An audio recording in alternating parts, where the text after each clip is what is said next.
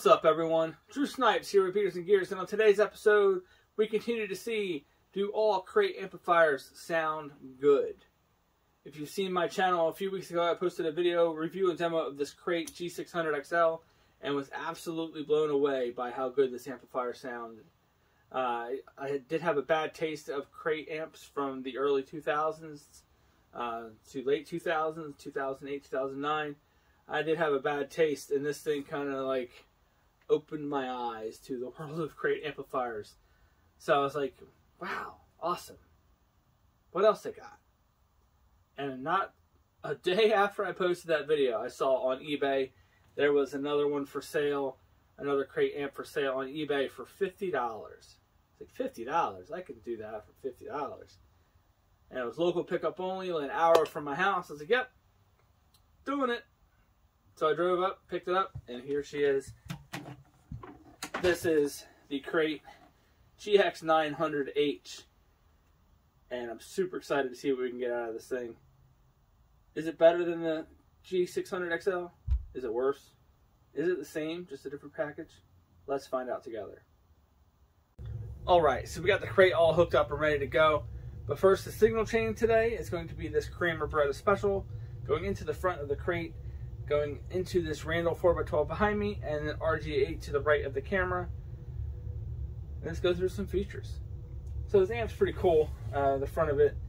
Very simple, clean crate front. You get your nice reverbs, so independent reverbs for the clean and the overdrive channel, which is pretty cool. If you like reverb on your clean and not on your overdrive, you can set it up, dial it in, so you're not chasing your pedal board to flip the channels, which is pretty cool. Clean channel is very simple, 3-band EQ, high, mid, lows, your level, and then your overdrive. This is where all the crate amps bread and butter is, right? The overdrive channel. You get your level, 3-band EQ, and then there's two gain stages, the gain 1 and the gain 2.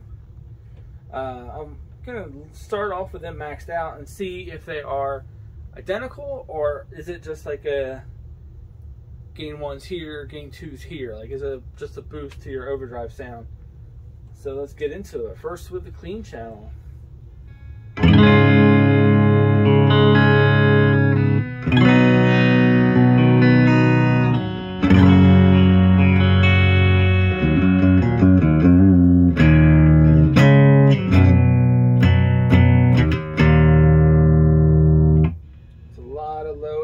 Let's turn the lows down a little bit, turn the highs up a little bit.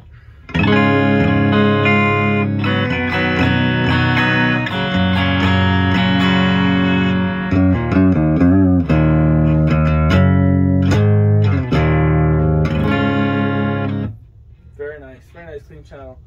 Let's go through the reverb on the clean. So this is 12 o'clock.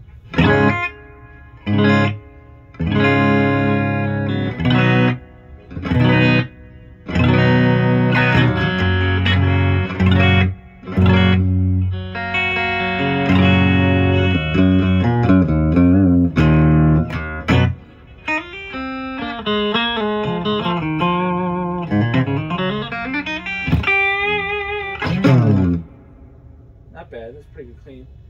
But we're not here for that. We're not here for the clean. We're not here for the reverb. Let's crank this thing up. This is going to be gain 1. Gain 1. Everything at 12 o'clock. Gain max.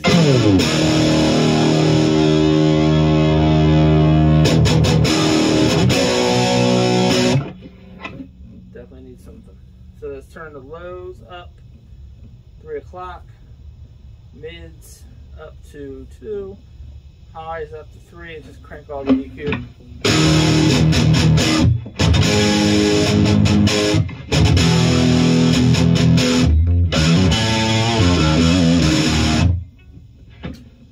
Not really a fan of that as a distortion channel, so let's try to dial it in as an overdrive.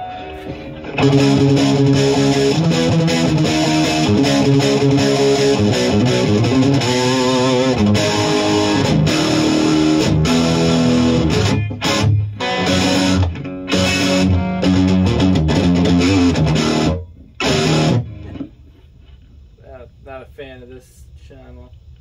So let's move on. Channel 2. Gain 2. There it is. So that's definitely more of the crate sound I was looking for. Let's crank the bass up.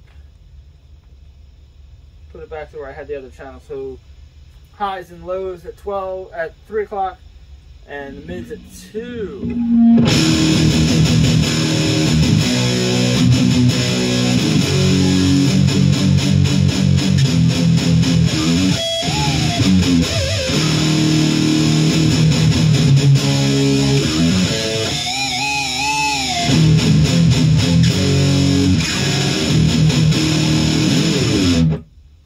That's really good.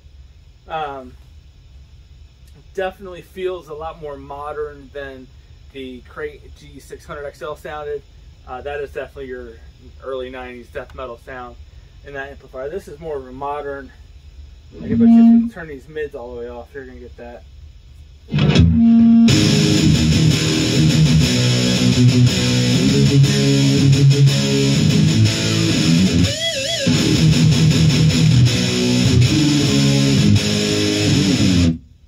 Exactly. So more of the time period where this thing came out. So your new metal era of heavy metal music. No lows, really low tuned guitars. Does it really good.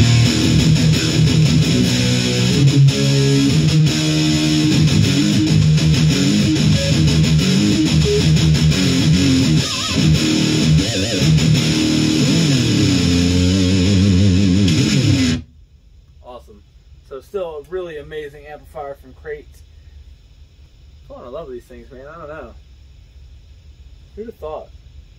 2 for 2 on these Crate amps. This thing is really, really good. Different than, I think I prefer the G600XL over this one. It's more of a death metal crunchy tone to it. But this thing is really, really, really good. Let's turn those mids back up.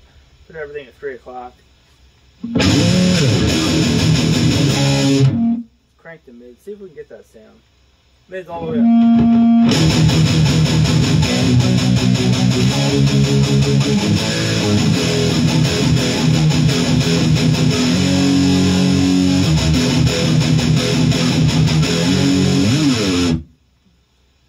So there you go.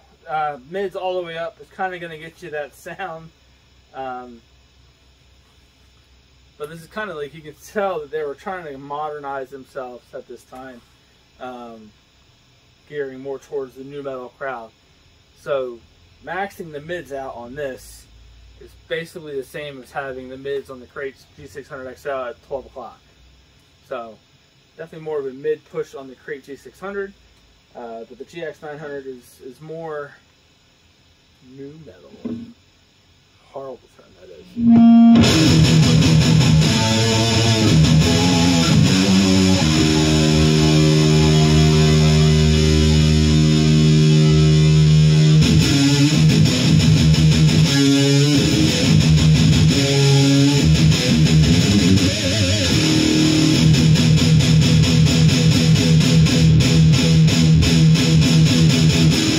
Alright, so final thoughts on the Crate GX900H. This thing is pretty awesome, man. So Crate information on this brand is very hard to come by as far as like release dates, timelines, like when this came out. But you can definitely tell that this is a late 90s amplifier. Definitely leaning towards the new metal group of artists to try to get them into their amplifiers. Not as mid pushed as the Crate G600XL or the GX130C. Definitely not as death metal in this thing. You can get it if you crank all the mids all the way up, but this definitely looks like it was made more towards the scooped mid drop B guitars of the late 90s, which is cool. To each their own. I really grew up in the late 90s and I loved all that new metal stuff. So definitely love the sounds that we get out of this thing. So no real complaints. These things are awesome. Crate amps, 2 for 2 for me. Pretty awesome, pretty awesome. So I want to thank you guys so much for watching. Please like, share, and subscribe. Putting out videos every Tuesday at 6:30 p.m. Eastern Standard Time. Got a lot of cool stuff, including an unboxing next week that's going to be really, really awesome. really tied into this and the Crate G600XL. Yes, I got another Crate amplifier. Pretty cool. So stay tuned for next week. Unboxing on that thing. This has been Drew Snipes, Beers and Gears. This is the Crate GX900H. See you in the next one.